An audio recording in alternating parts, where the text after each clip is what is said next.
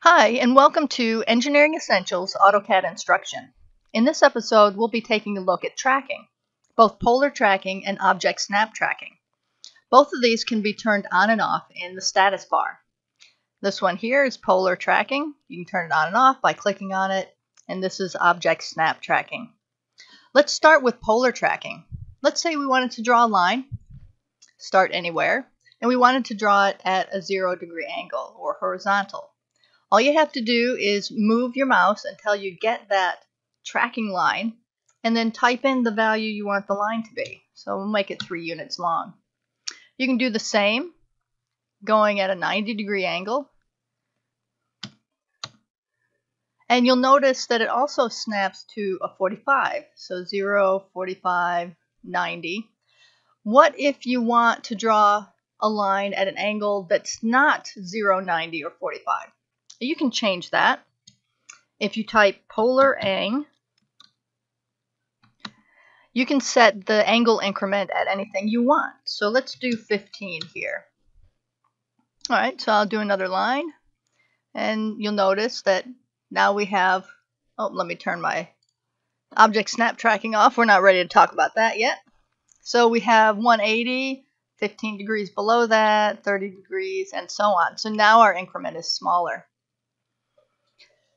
All right, so let's talk about object snap tracking. What if I wanted to make this line 30 degrees below the horizontal and have it end at the midpoint of this line?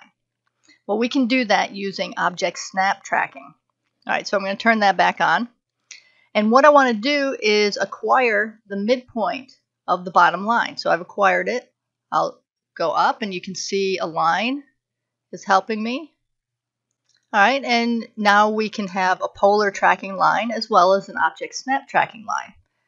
All right, we click there, and we can do the same on this side. So I want to acquire the endpoint, and there we go, and we can finish it.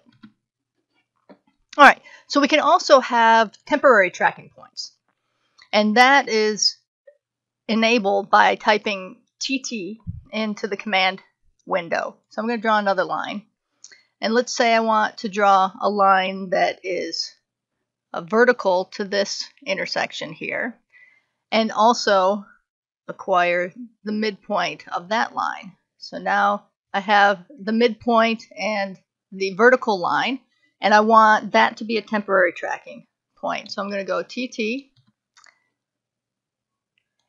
click that. So now I have that tracking point as well.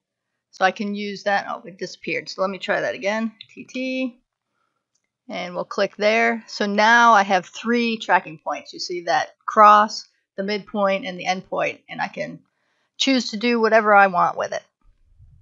All right. So play around with those features, and I'll catch you in the next episode.